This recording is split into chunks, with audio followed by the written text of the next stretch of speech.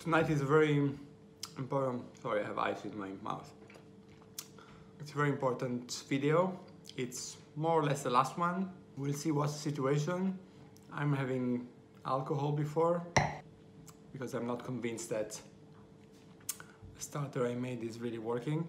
But I'll show you what to do if your starter is doing great or if it's not doing great. And then the next steps and how to get ready for actually making bread or whatever you want to make with your starter. Remember that it's still a very young starter, so it will take some time to express its capacity. Sorry, I'm just tilting this glass of spritz here. Anyway, let's work on that starter.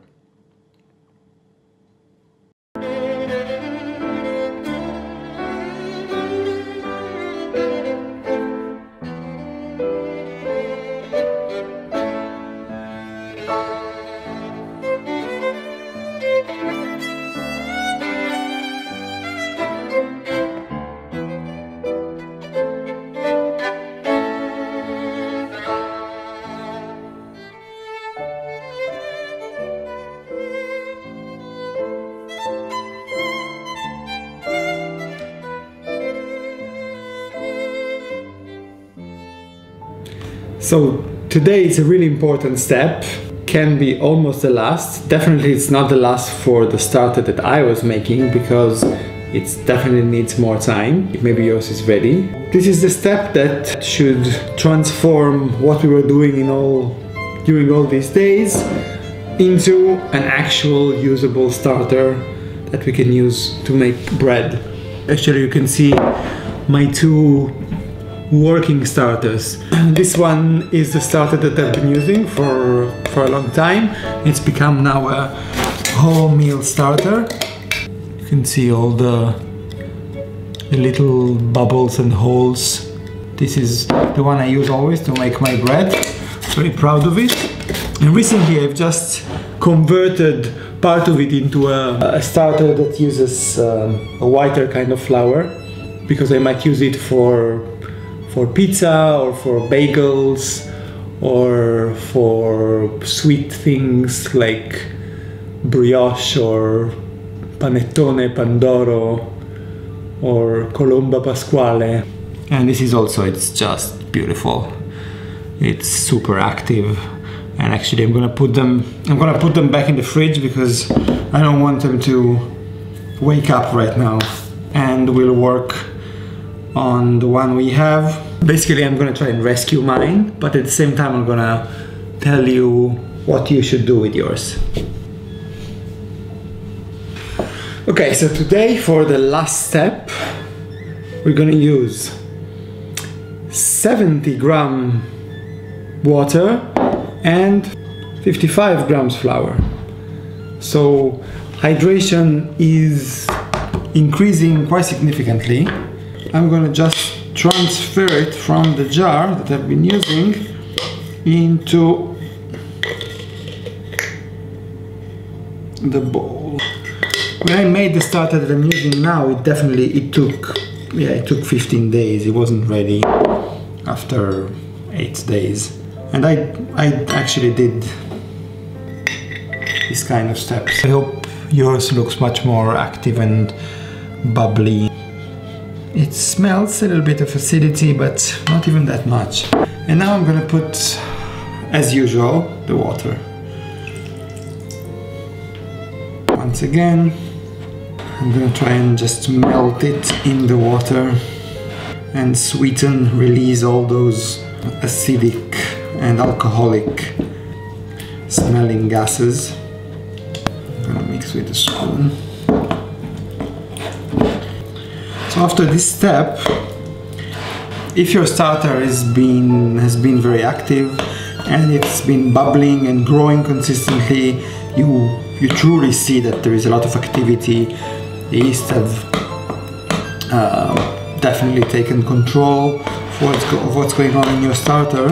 So then you can follow one part of the instructions I'm going to give. For those of you who are struggling a little bit with the bubbles and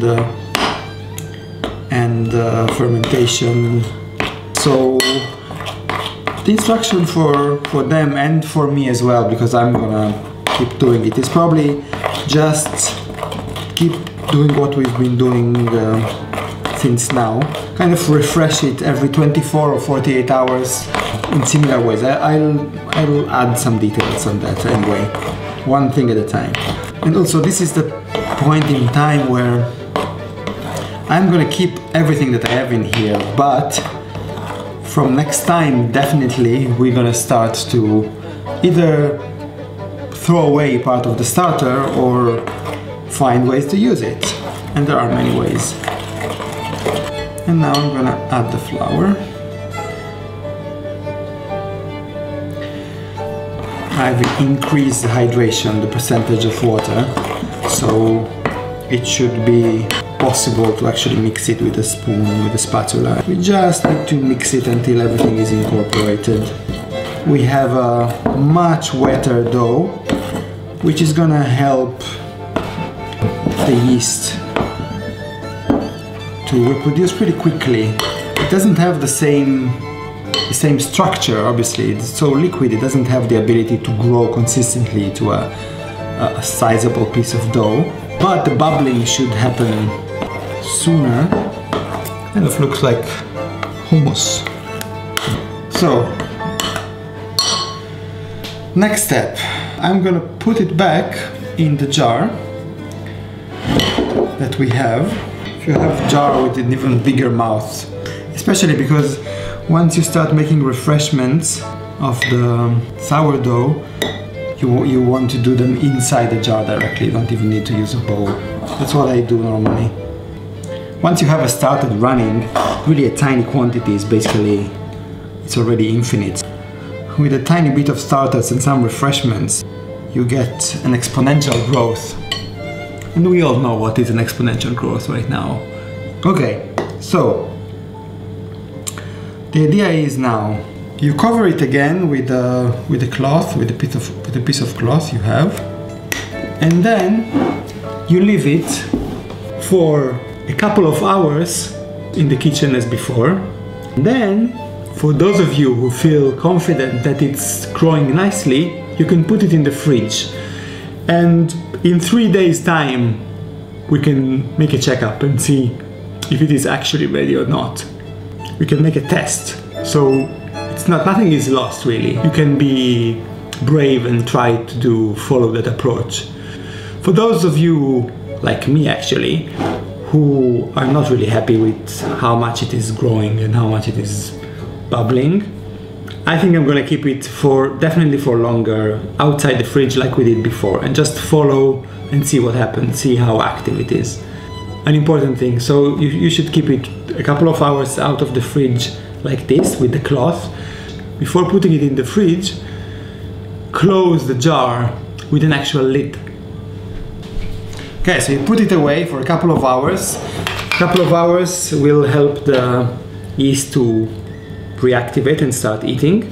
After 2 hours, you take it back, you remove your cloth, you close it with whatever lid you have, close it tightly, and then you put it in the fridge. And then, in 3 days' time, I will suggest, I'll probably post another video and give you ways to test and see if it is actually usable to make bread or not. And we're done. It's possible that you already have a sourdough starter now. It's exciting, because I'm gonna soon post a video on my classic bread making recipe. A good point about refreshing.